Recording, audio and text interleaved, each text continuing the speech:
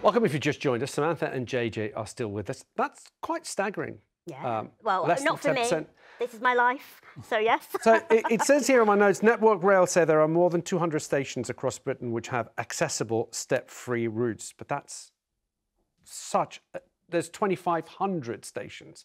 So it's such a small amount. Well, look, we're going to be joined now by disability employment specialist Guy Chaudoir. He's from the disability charity Scope. And we're going to be discussing what benefits you're entitled to if you're a disabled person. Also, what support is there that you might not already be aware of? So if you've got any questions for Guy, or you want to share your experience perhaps with us and the rest of our audience, then do give us a call now. 0207 862 2222 is the number that you need. Guy, thank you for joining us. Welcome. In a moment, we're going to be getting some of your advice for people and stuff. But Samantha, you're also a big advocate, of course, an ambassador. Tell us a little bit about what I have found, and the reason I really wanted to do this is a lot of people call in on the show on unrelated matters, and it always comes up saying, "I'm disabled, I don't know what to do." Yeah. Do you think that we've done a good enough job as a society to look after our disabled and also to make sure that they know what help is out there for them and where they can find it? In all honesty, living in the UK with an impairment or a neurodivergence is living in a state of perpetual fear.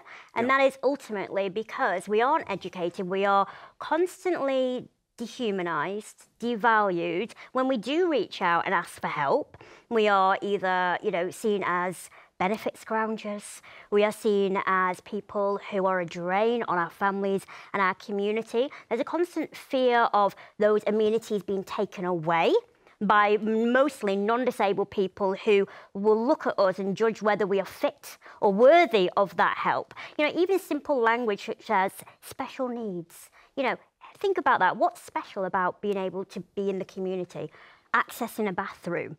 So the whole culture around disability still is leaning towards to say disability equals tragedy and therefore your life is lesser than. It's an ableist concept, and I love that we get to do sections like this on television because there are so many people that contact me personally, and I'm sure you'll know, who are absolutely desperate because there's such shame about asking for help. Well, everyone in this room, at one point or another, irrespective of who we are, will ask for help. So why is it disabled people that have to carry around and internalise that shame? Before we move on to Guy, I want to talk a little bit about your Don't Want Your Cash campaign. Don't want our cash. Don't want our cash. You don't want my money. Tell me a little bit about this campaign, because it's a very interesting campaign. Tell us what it's about. The combined spending power of the disability community globally is worth £8 trillion. It's the largest untapped market. In the UK, worth £279 billion. However, we're not spending our money because you know why? We can't access spaces. We can't go to the pub. We can't go to restaurants. We can't, go and buy clothes. So I ultimately set up a page where people can post access to now, take pictures of places, and then hopefully take that to Parliament and go, do you know what? We've got the law, but the law is clearly not working in our favour because I have got this catalogue of people showing me that when they go out and about, they cannot have autonomous, independent life. So, yeah, if you are on X, that one, if you're on that, then join and use the hashtag don't want our cash to highlight this. And I'm going to determine to take this to Parliament at the end of the year. Good. Well, listen, good luck. And if anything we can do, let us know. Guy, let us kick off with, well, look, we've heard recently that companies need to be a little bit more upfront and sort of prepared to make reasonable adjustments to support disabled people that are working with them. So what do we mean by reasonable adjustments? What is to be expected? So reasonable is an interesting term anyway, but this is actually enshrined in law in the Equality Act in 2010 that companies need to make adjustments. So this could be adjustments to working hours, giving someone more breaks, having specialist equipment so they can do their job, so they can achieve in a workplace the same as their non-disabled colleagues. Now, again, I've been really keen to do this because a lot of people who call us up tell us about, well, I'm disabled, I don't know what help is available. So let's deal with that first. Yeah. If you are unable to work and you have to rely on some help, what is the best place, or where can you find what you're entitled to make sure that you're not missing out on help that is available to you out there? Yeah, and that's definitely something we do at Scope on a daily basis. Yeah. We have a helpline, and our website has a calculator that will actually tell you what benefits you're entitled to. So there are lots of different benefits that if you're out of work, such as employment support allowance or ESA, and similarly universal credit as well, which is a wider overarching benefit, which has included housing benefit now as well. There's also personal independence payment, or PIP, you might hear a lot about, which you can claim if you are in work or out of work, and that helps with the extra cost of being disabled. OK, I think we've got a question on that very subject just coming up now, because Joanne has got in touch from Lancashire. Joanne, welcome to the show. Thanks so much for getting in touch. What's your question for Guy? My question is really, I do get the maximum enhanced for living and mobility, the PIP. Mm-hmm. I get ESA, contribution-based, which that's causing me problems because I'm classing it as it's the wrong benefit, because I can't seem to get any assistance with anything else. I don't get housing benefit because I'm a homeowner, and my mortgage has gone up just like everybody else. I was on a few weeks ago with Alexis because my boiler broke about a month ago. I can't get a grant, even though Alexis did say try here, try there. I can't get a grant. I've still no boiler. I broke my wheelchair in a pothole on a crossing. Joanne... Nobody will help because I'm on contribution-based. Joanne, I remember our call. I remember it very well, and I'm sorry to hear that you're still without a boiler. Guy, what can Joanne do? Surely she is exactly the person that our society is meant to be looking after. Yeah, definitely. And what I would encourage Joanne to do is to contact Scope's helpline. Also, we have a disability energy service who can provide advice on very much things like this, and they may be able to help with things like boiler costs and being able to signpost the right thing. And it sounds like Joanne has tried quite a lot, and it is a real struggle to go through all the different kind of channels and stuff like that. But if you haven't reached out to us, Joanne, I really encourage you to do that. Joanne, can you contact Scope? They are there to help you, and we'll if you stay on the line, we'll make sure that you've got the number for Scope so that you can get in touch. Please get in touch with them. And Joanne, thank you so much for calling. I'm so sorry that you're still struggling with getting your boiler fixed, but thank you for getting in touch. Let's speak to Penny in Cambridgeshire. Penny, welcome to the show. What would you like to ask Guy? Well, my question is on the disability benefits. I'm 73, so I'm getting a pension. Disability benefits, I have to be born before 1948, and I was born in 1951. So I don't qualify. So they tell me to go for attendance allowance, but basically I'm not disabled enough for attendance allowance. It would be too much. So what am I supposed to do 3 years, after the cut-off date? Why is there a cut-off date? OK. Penny, thank you. Guy, do you have any advice for Penny? My suggestion was going to be attendance allowance, and if that has been turned down, I would definitely try and challenge that decision. We find that most benefit appeals are, once they've been challenged, they are then granted. So I think it is worth getting back in touch and maybe being in touch with someone like the Citizens Advice as well. They might be able to give more advice on kind of attendance allowance and how you can appeal that. OK, so appealing, Citizens Advice, Penny, definitely somewhere to go. You're nodding away furiously, Samantha, from what you've been hearing.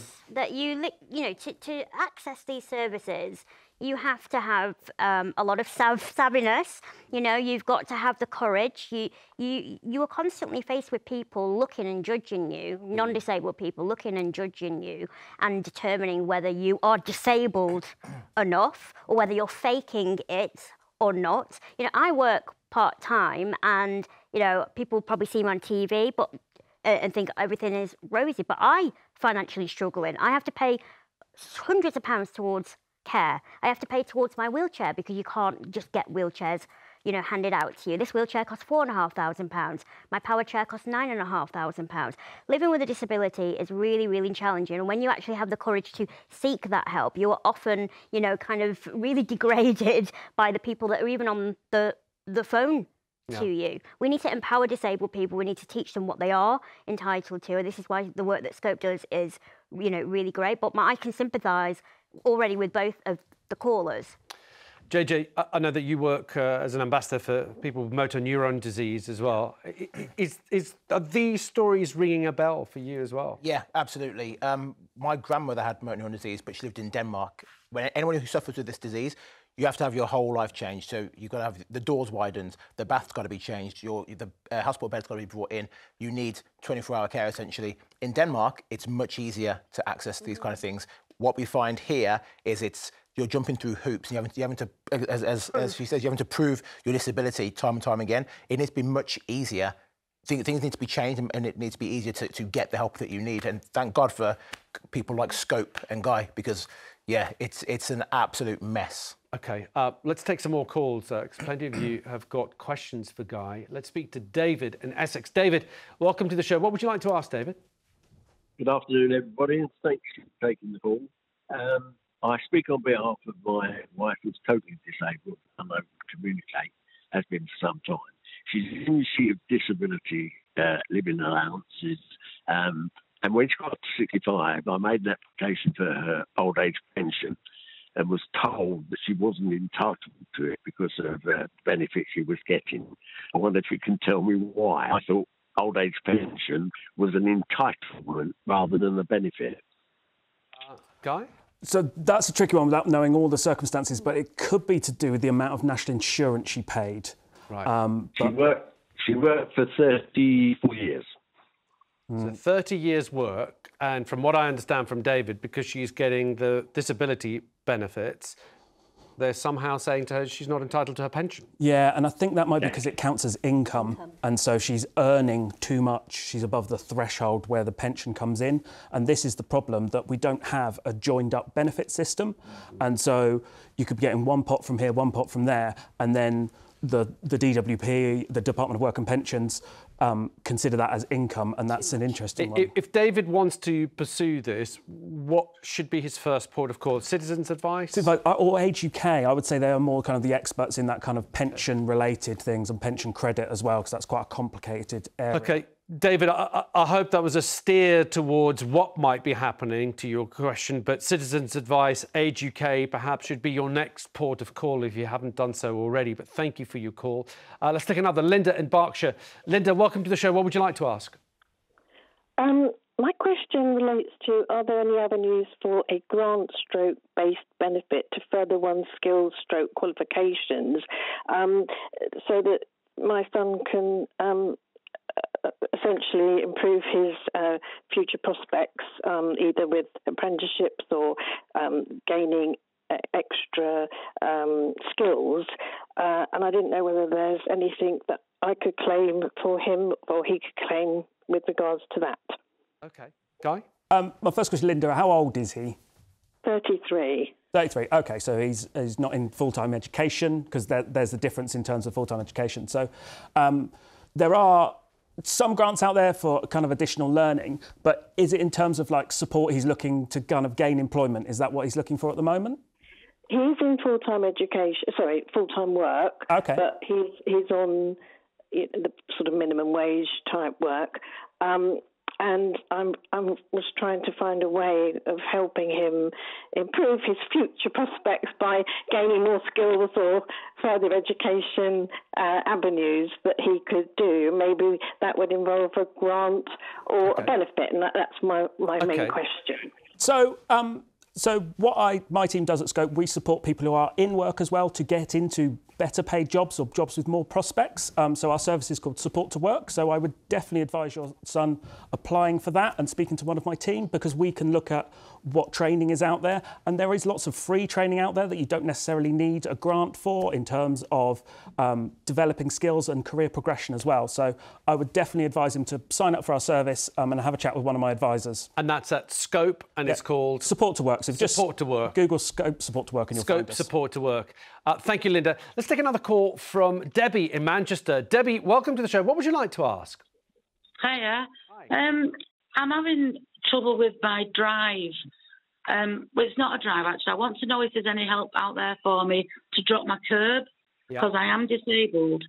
And the car, obviously, if the weather's bad, I can't get out because I can't walk very far. OK, Debbie, I hear we're short on time, and I see a lot of nodding here, so I think they're totally on to what you're talking about. Samantha, do you want to take this one? Definitely reach out and get an occupational therapist involved. That would be my first port. You can get a small home grant. Yeah. It can be up to about £30,000, I think believe, so. at the moment. And it's also worth speaking to your local council as well about that, in terms of an access need for a drop curb as well. Can I just, yes. Yeah, go ahead. No, can I just say, anyone that's listening who still has maybe a negative narrative towards disabled people, you know, anyone can become disabled at any time in their life. We are the fastest growing minority group. We have got an ageing population. So please approach disability with compassion and sensitivity. I think that's all I need to say on that, ultimately. I am very glad that you said it. And Debbie, thank you for your question, because I think that's a question that I've often had to deal with, people wanting help with actually getting that pavement dropped so they can access their homes. Now, Guy's mentioned a couple of places where you'll be able to find support on this. So first, you could call Scope's Citizens Helpline for free. They're on 0808 800 3333. That's 0808 800 3333.